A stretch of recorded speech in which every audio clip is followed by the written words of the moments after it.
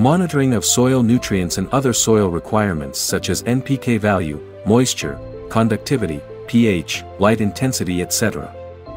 These sensors equipped with IoT device which are known as sensor nodes, and are spread over a huge field. Sensor nodes along with branch master devices forms mesh network. These sensor nodes send data to branch master which in itself consists of sensors and is a master device to several sensor nodes.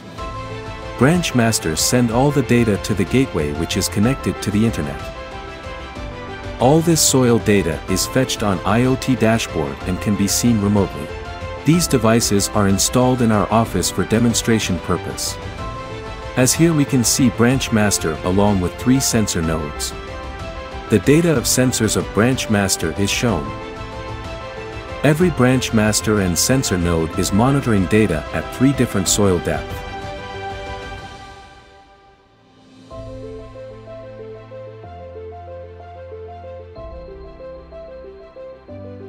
We can see real-time data as well as history of data and insights even for last year and last months. All soil parameters and their trends can be seen individually for research.